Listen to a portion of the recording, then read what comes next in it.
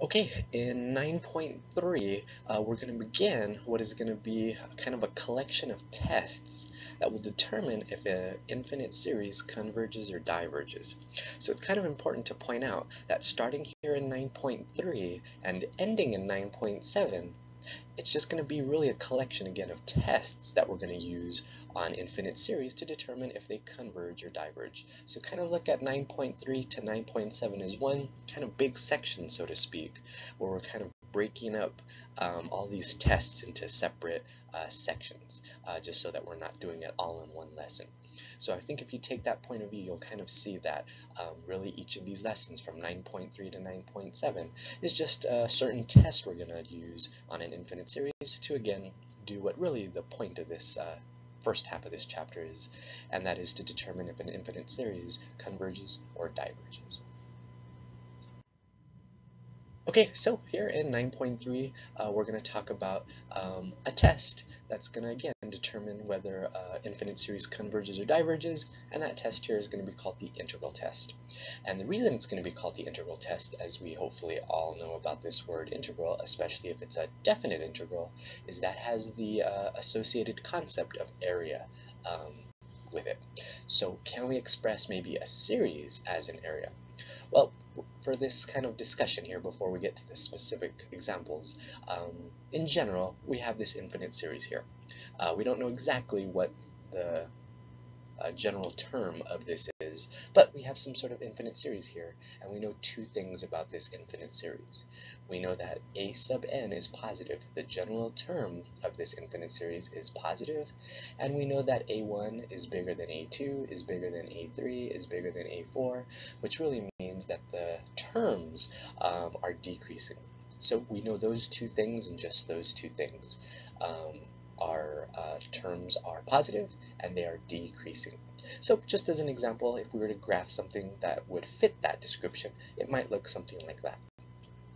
And what we want to do is suppose this. We want to suppose that there's a function f of x that passes through all these points. Remember, and in the sequence that we have here, we can't really connect these dots.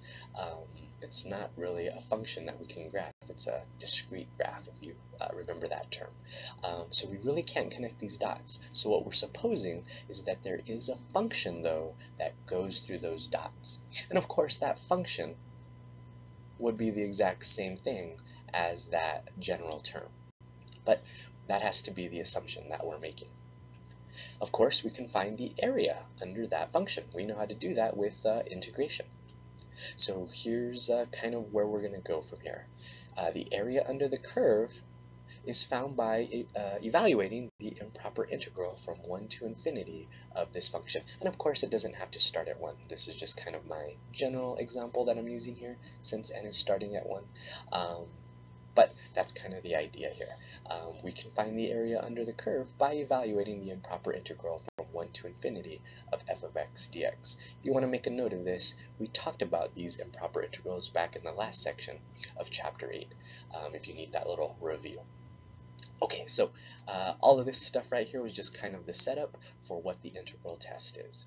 So what have we kind of already determined? Well, if we're going to use this thing called the integral test, we have to have terms that are positive, as you saw over here. We have to have terms that are decreasing, which we see right here and in the picture as well. And here's kind of the big one. The way you know, or I suppose the idea for you using this integral test is, do you have a function that's integrable? Of course, we would not want to use this test if we have some sort of function we can't take the integral of. That's why we're going to have other tests in later sections. So assuming we can say all those three conditions are met, we can apply this integral test. So of course there's two outcomes here. If we're going to find the area from 1 to infinity of using this improper integral, then of course there are two answers we can get. What if we get an infinity as an answer? Or in other words, what if we find that that improper integral diverges? Well, luckily, as a logical conclusion, if that improper integral is equal to infinity, which means the integral diverges, then that means the associated infinite series also diverges. So I think that kind of makes a little bit of logical sense. And again, keep in mind, this function we're integrating is the same thing as the general term of our infinite series. And again, that thing, whatever function that is, has to be integrable. You have to be able to find the integral of it, or this test kind of isn't very useful. Okay, so what happens, of course, if our infinite or our improper integral converges? In other words, if we take this improper integral and evaluate it, and we get some sort of number. C is just a constant. It could be 10, it could be 1.5, it could be anything. If we get some sort of number for our improper integral, we know that the associated infinite series converges. And again, keep in mind, this function that we're integrating, assuming we can integrate it, is the same thing as that general term for our infinite series. So not really too hard to kind of understand. In a sense, it kind of makes logical sense that if the improper integral converges, well, the infinite series must also converge. But here's the big thing you really need to take note of, because I would definitely call this a common mistake in terms of a conceptual common mistake.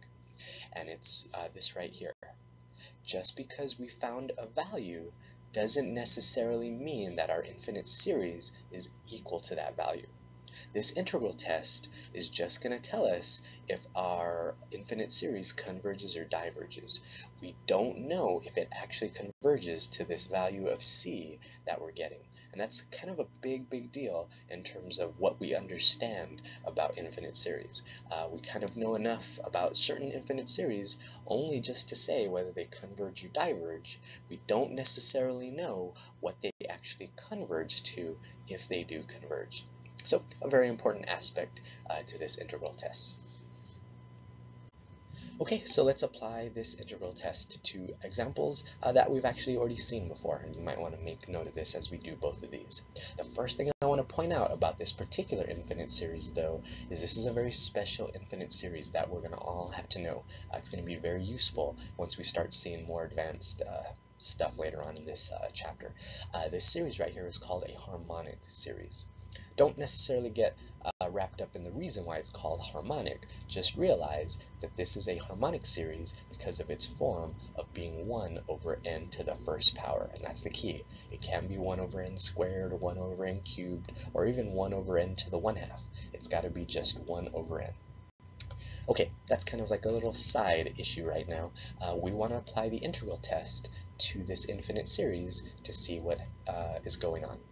So two things have to be true before we apply the integral test. Are the terms positive here? Well, if you imagine plugging in 1 and then 2 and then 3 and then 4, of course all of those would be positive numbers. And then of course if we listed out those terms, we'd have a decreasing set of terms. So luckily it fits the bill. And then I guess the most important condition that needs to be met is, can you actually integrate that function? Well, of course we can. We know that the integral of 1 over n is associated to the function of 1 over x, which we can do. So here's where basically you can just kind of refer back to 8.6. We did this problem back in 8.6, identical, not even kind of the same. It was literally the same exact example back from, I believe, the first slide of 8.6. So I'm going to kind of skip over those details, but just kind of realize to set up a proper integral, we need to take the improper integral and write it as a limit. So again, look back at 8.6 if you need that reminder, but ultimately, once you evaluate the integral and then take the limit, we're going to end up with infinity. So what does this integral test tell us? Well, we know again that this general term and that this function kind of are related in terms of this final answer that we're getting. Whatever this improper integral does, the infinite series kind of also takes on that answer as well. So we just discovered that this improper integral diverges, which means that the associated infinite series also diverges. So not a big deal, again, especially if you remember all of 8.6, which is all of this calculus work here. Okay, so let's look at another example. And again, this example once we get to the improper integral part of it, we did back in 8.6. This is not a harmonic series. This has actually another name, but we'll talk about that in the last slide of this lesson. But for now, if we're going to use the integral test, we have to first determine are our terms positive and decreasing, and again, it's very easy to see here. Of course, the terms are positive when you plug in your n values, and of course, since we're squaring something in the bottom of a fraction, these overall fractions will get smaller and smaller as we kind of list those terms out. So if both of those are true, and we can take the integral of our general term, then we should use the integral test. And again, remember, this improper integral we're setting up is just the associated function for our infinite series. So if it's 1 over n squared, then of course the function we're going to integrate is just 1 over x squared. And again, we're doing this with an improper integral, and if you need the review of how we did this, or maybe a more detailed breakdown of the steps here, I did this problem, I believe, in the second slide of 8.6, just identical to it. So again, the key to doing these improper integrals is setting them up as a proper integral, which means you have to write it as a limit. Other than kind of that reminder, I'll kind of let you guys review these steps here of doing this improper integral, but ultimately we'll find that this improper integral converges because we got a constant. So what can we say about the associated infinite series? Well, luckily we can also say that that infinite series converges. But here's the key, and this is what was at the bottom of that first slide that's ever important. We don't know what this infinite series is equal to. It is not equal to 1.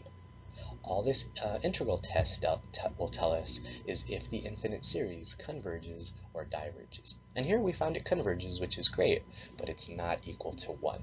All we can say is that it converges. Please make a note of this. I don't want to kind of confuse anyone here, but just as a little bit of a side note here, if you're curious what this is equal to, it turned out that Euler, if you remember Euler's method back from chapter 6, that mathematician proved that this particular infinite series is actually equal to pi squared over 6, which is about 1.645. So you can kind of see, I haven't really proven to you why it's equal to this, but you can see that it's definitely not equal to 1. Those two are not equal to each other. But just kind of note that's a little bit of a side note there. You don't really need to know that. I just really want to stress here that just because you find a value for the improper integral, which means the infinite series converges, it doesn't mean that the infinite series is equal to that number. So, very important idea.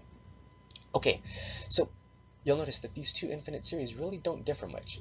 One is just 1 over n, one is 1 over n squared, one diverged, one converged. So what kind of is dictating why one is converging and one is diverging? Well, it's kind of something that might make sense if you think of it in a certain manner, and I'm going to call it the speed of a series. How fast are the terms of our series shrinking? You'll notice in our 1 over n series, the first one would be 1 over 1, 1 over 2, 1 over 3, 1 over 4, and that's shrinking, but it's not shrinking as fast as 1 over n squared. That would be 1 over 1 squared, and then 1 over 2 squared, 1 over 3 squared, 1 over 4 squared. That's getting much smaller, much faster.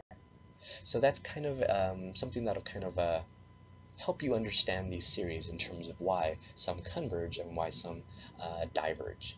In 1 over n, the terms are approaching 0 slowly, so it ended up diverging. In the 1 over n squared case, the terms are approaching 0 much quicker, so it turned out that that infinite series converged. So again, just a little bit of a extra concept to kind of build upon this integral test and why some infinite series converge and why some diverge. Okay, so let's test this infinite series for convergence or divergence. This is kind of the first true proper example we're going to do. Not that those last two didn't really count, but those were very basic examples. Let's kind of do a true integral test on this infinite series here. And the first thing I need to point out is this. I would always start these I would always start these infinite series off by using the nth term test. theoretically, at some point in this chapter, we're not going to be doing the section 9.3 problems or the section 9.4 problems or what have you. You're just going to have an infinite series put in front of you, and you're going to kind of need to know what test to use on it. I would always start off every infinite series by applying the nth term test. The reason I say that is because it's a real quick test to use, and just recall from 9.2, if you get something other than 0, we know that it diverges, and then we don't have to worry about any other tests. So to kind of always put that on display for you so you can make sure that maybe this might be helpful for you when you try these tests, what we're going to do here first is try the nth term test from 9.2. So if we take the limit of this infinite series, we'll end up with infinity over infinity. Not a big deal, we can apply L'Hopital's rule. In the top, we'll get a derivative of 1. In the bottom, remember the derivative of an e is itself, and the reason we have a 2n in the front is because of the chain rule. We have to take the derivative of the power, and that derivative of n squared would be 2n. But bottom line is, if you can handle that integral, it turns out here we'll end up with 1 over infinity when we plug in infinity, which is 0. So unfortunately, our nth term test does not apply. We need to try another test, and we only have one other test available to us right now, and that's of course this new integral test. So can we apply the integral test here? Well, we have to first verify that our terms are positive. Here it's easy to see when you plug in 1, 2, 3, 4, and 5, and on, we'll always get positive terms. And then if you think about this terms we're getting as we plug in 1, 2, 3, 4, and 5, of course, these will be decreasing terms. So assuming those two are true, we can now attempt to use this integral test. So how do we set up this integral test? Well, we need to set up an improper integral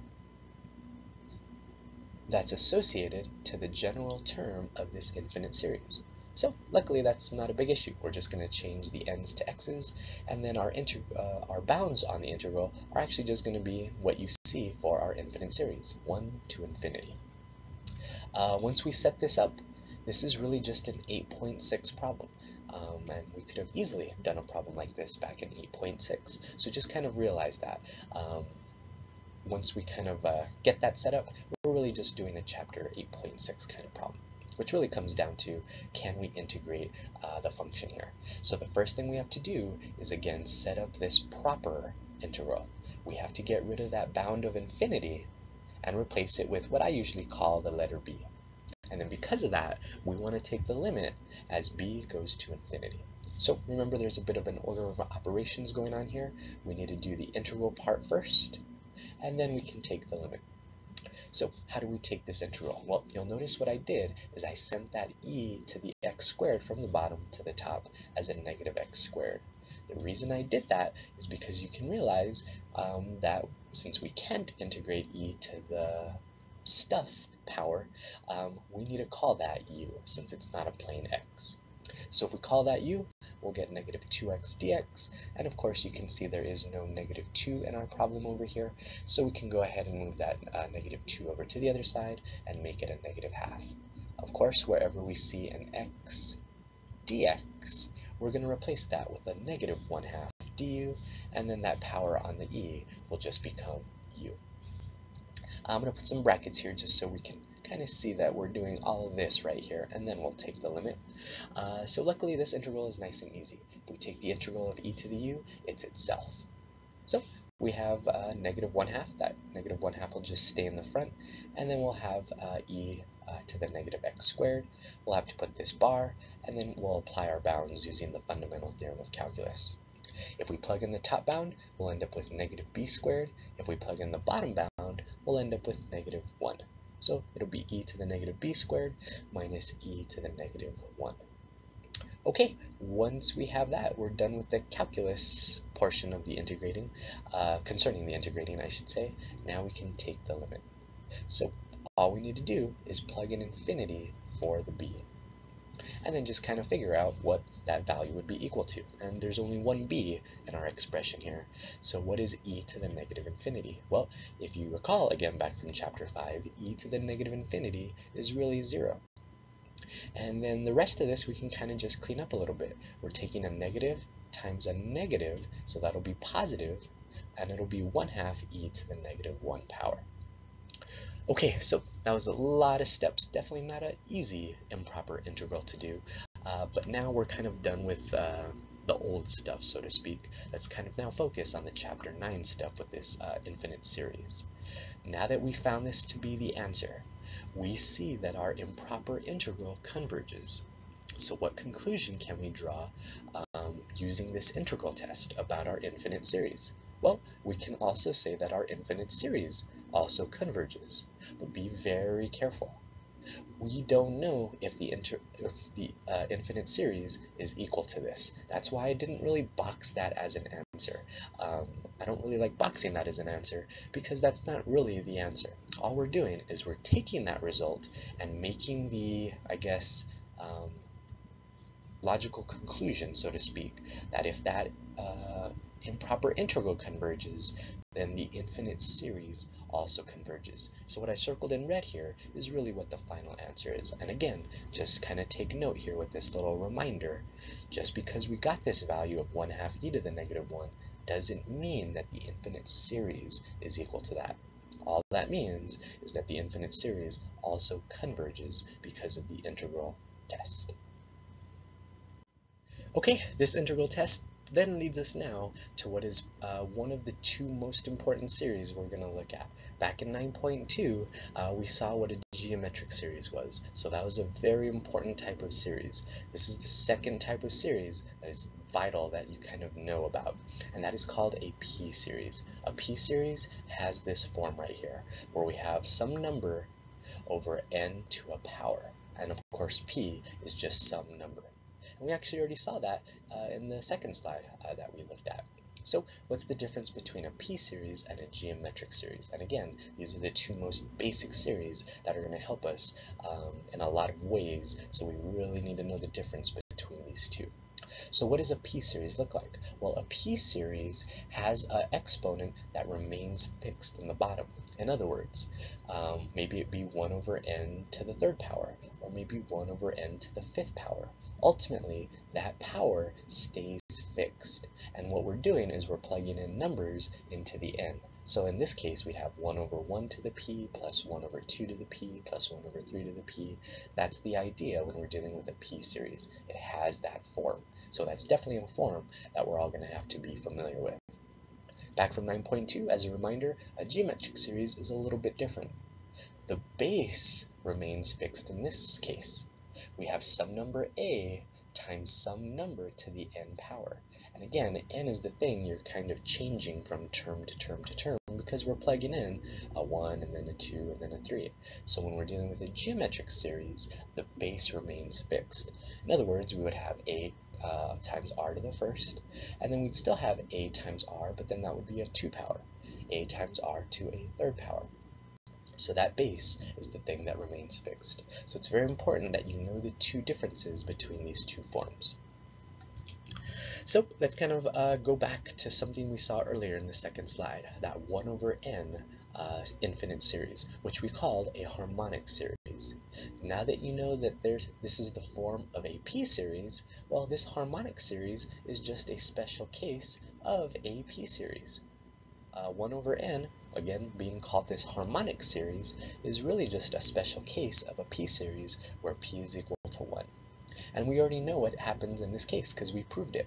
We know that when p is equal to 1 for a p-series, which again is called a harmonic series, we know that that p-series diverges. And the reason I'm putting this here, that we proved it using the integral test, is that's again an important concept to know, especially when we're going to be dealing with some AP questions. You could run into a problem where knowing that you have to prove this with the integral test could be important to solving that kind of a problem. So just be aware that if we're trying to prove if a p-series converges or diverges, that's done with the integral test. Okay, so how can we kind of generalize this to just all p-series and not just this particular one called a harmonic series? Well, of course, there's going to be two cases here. What if p is bigger than 1, and what if p is less than or equal to 1? Well, if p is bigger than 1, then we say that that infinite series converges. And kind of the proof of that was in that second slide when we looked at 1 over n squared and applied the integral test to it. And then after that, we kind of talked about the speed of a series. 1 over n was kind of approaching 0 a little too slow, so it turned out that it diverged. 1 over n squared, just going up one more power, did approach 0 fast enough, so then we saw that it converged. So of course, anything that's bigger than 1 will converge. 1 over n cubed, 1 over n to the 4th, and on and on and on. So again, if p is bigger than 1, we know our p-series converges. If p is less than 1, we already know what happens when it's equal to 1, because that's a harmonic series. But when it's less than or equal to 1, we know that this p-series diverges. And as an example of this, what if we had 1 over the square root of n? Well, of course, in that case, I didn't write it this way, but we could, of course, rewrite that as 1 over n to the 1/2 power, which is less than 1. If p is less than 1 or equal to 1, which would be a harmonic series, we know that that p-series will diverge. So as long as you can kind of remember these two things to figure out what's going on with the p-series, we don't ever really have to apply the integral test again to these p-series. We just need to know these two cases, and then whenever we see it, we can say whether the p-series converges or diverges. In other cases, we might have to use an integral test, because that would be the only thing to do if we didn't have an actual p-series.